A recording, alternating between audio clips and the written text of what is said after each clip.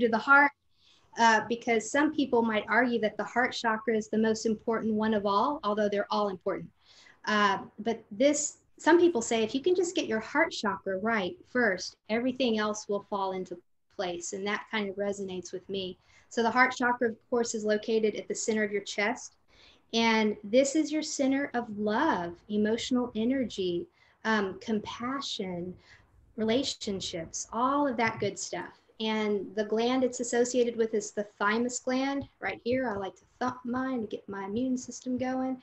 And the color ray is green, but also pink. There's a lot of pink gemstones that work very nicely for the heart chakra. So if you are having a blockage or an imbalance at the heart, it could be that it expresses like you have a difficulty accessing your feelings, or that you're emotionally numb or shut down.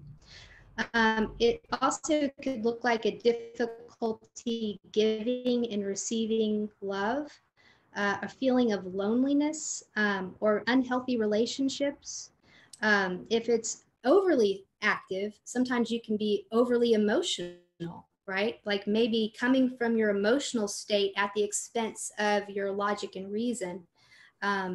Yeah, so those are some signs. On a physical body level, if you're having any kind of heart conditions or respiratory lung conditions, any pain or injury in the shoulders or the upper back, or even like breast issues, breast cancer, that sort of thing. So the first stone, I want to talk about another really unusual one with you guys, because I think you'll really like it. Let me find it. Where'd it go? Okay, here's one that's called Tugtupite. It's a funny name. It's a rare stone. How do you spell that? It comes from Tuguptite. Tugtupite. Okay. I feel like I'm in a spelling bee. I hope I got that right. Well, people are going to want to look these up. And if I have a question about it, yeah, go ahead. Yeah. Thank you. Tugtupite. Here's a big chunk of Tugtupite.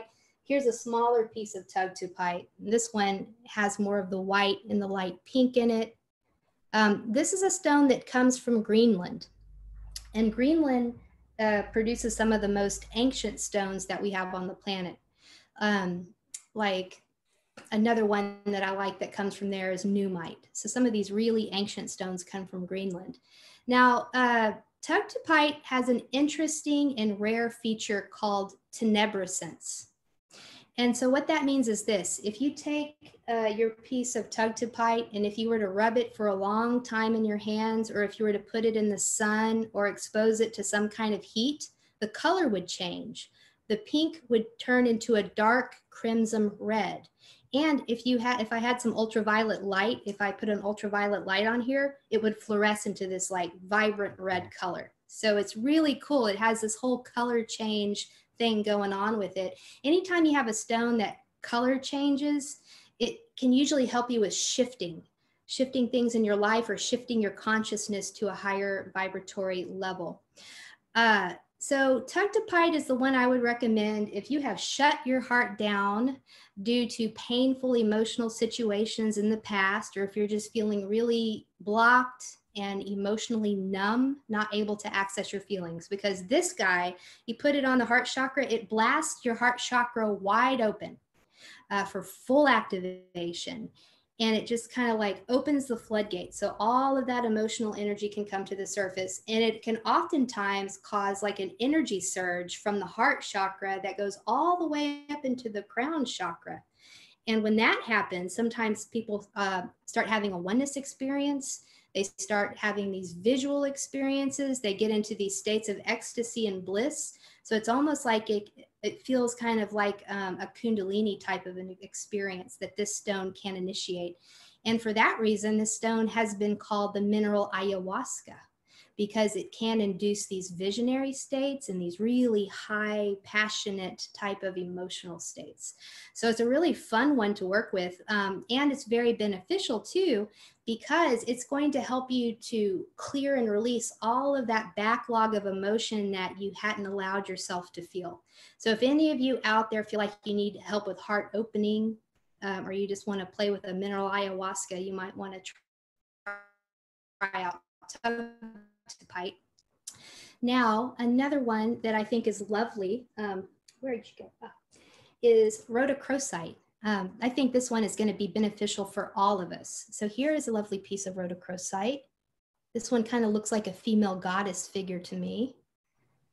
And then here's my little scully that I got in Sedona one time. Look at the beautiful patterns on this thing. So rhodochrosite, it kind of looks like a Valentine to me. It's got these beautiful pink and rosy shades in it, and these bands and these swirls and these patterns. Does that one have a name? No. I'm sure it does, but I don't know what it is yet. But I've got some more skulls I'll show you that I do have their names. Okay. I promise. Maybe somebody in the audience can tell me what the name is. So anyway, the first mission of rhodochrosite is a really important one. And that one is that it helps you to fully love yourself. It helps with unconditional love for the self. It has such a sweet and nurturing energy that when you're in the presence of the stone, it can feel like you're just being hugged by the angels. And you're just getting this infusion of divine love that reminds you who you are and how precious you are and how worthy you are of love. So it really does so much to help us to love ourselves. But then the second thing this stone does is it helps us with emotional healing. And here's how it does that. When you work with this stone, it can actually bring to the surface any old emotional hurts, traumas, repressed feelings, anything that you may have stuffed away because it was too difficult to face at the time that something difficult was happening. It brings it up to the surface so that you can face it and heal it. And the other thing this stone does is it helps you to see it from a higher perspective and to understand that there was a reason why that happened. And it helps you to tap into the higher spiritual lessons and reasons. And when you can see it from that perspective, it's much easier to bring in a forgiveness vibration so that you can forgive anyone who may have hurt you, and you can forgive yourself for putting yourself in that situation.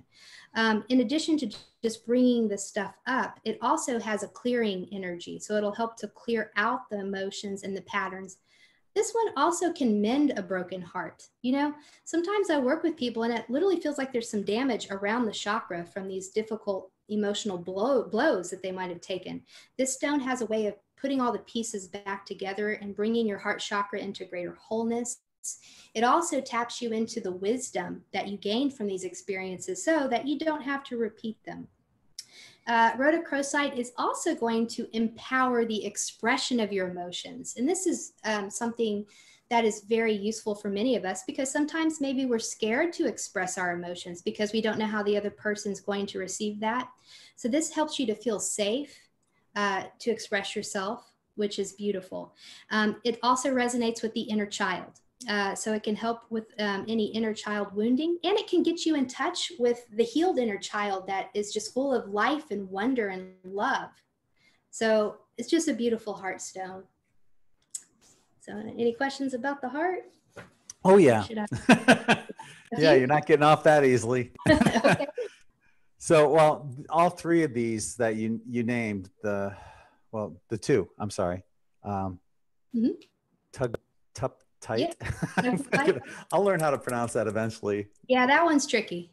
Yeah, and the rhodochrosite. It seems like they're both perfect for purging. A lot of people are going through purging right now, and I imagine it's probably going to bring up emotions. Right. So is this somehow associated with water somehow, some way, because of the emotions? Oh, yeah. Absolutely. I think both of those stones have their functioning is kind of like a water element because it's cleansing and purging. Maybe I should talk about one other now that I'm thinking about it, just off the top of my head, because you're right. Those two are more about purging. Maybe I should share about one that's more about stabilizing because maybe some people are kind of stuck. Maybe they're already having too much emotion coming out and it's a little bit much. If you need to stabilize, let me look at my tray here. How about this one? How about rhodonite? It's kind of similar to rhodochrosite, but it's got that black manganese in it. See the big black splotches in there? We like it that it has manganese because manganese has a grounding and balancing effect on the physical and emotional bodies. So this is the one to turn to if you're just emotionally freaking out. Maybe you're experiencing really intense, erratic, out of control emotions.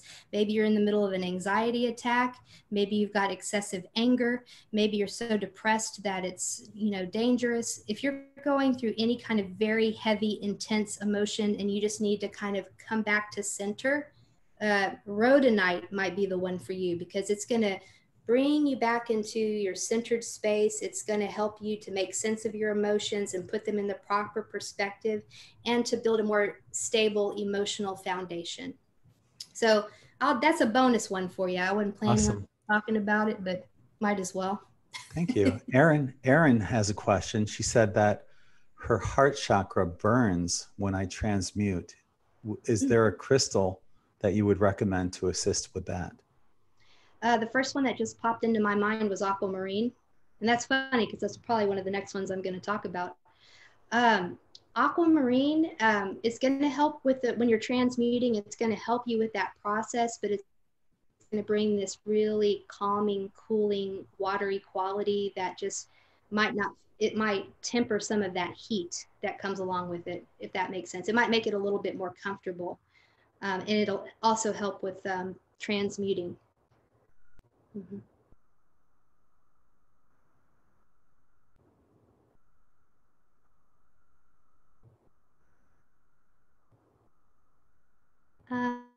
For some reason, the sound is off. Can you hear me? Oh, yeah, that was me. I'm sorry. Oh. I muted myself. Oh, okay. I'm good at that. I've done that quite often lately. I'm not very good at it. Okay. So Stephanie is asking, is watermelon tourmaline good for the heart chakra cleansing and rebalancing? Oh, absolutely. Watermelon tourmaline is fantastic for the heart. Okay, so it's a tourmaline. So again, it's striated. It's got those lines recessed down the length of the stone. So it's going to bring in a lot of energy for clearing, balancing, and activating. The watermelon tourmaline, it connects to Metatron, and it brings in a really high spiritual vibration. It also balances the masculine and the feminine very nicely, because the pink is the feminine and the green is the masculine. It brings in a joy vibration. So it brings a higher vibration into the heart chakra while cleansing, clearing, transmuting, and opening. Yeah, it's fantastic. Highly recommended. Awesome. Mm-hmm. And I have a question.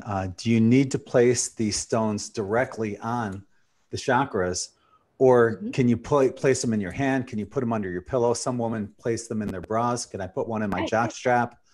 Right. Yeah, you can. Okay, so yeah. I snuck that one in there.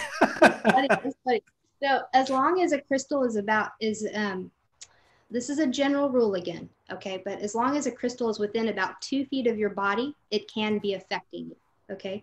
Now, if you put the crystal directly over the chakra, it might have a little bit more of an impact directly on that area, or the closest to the area that you're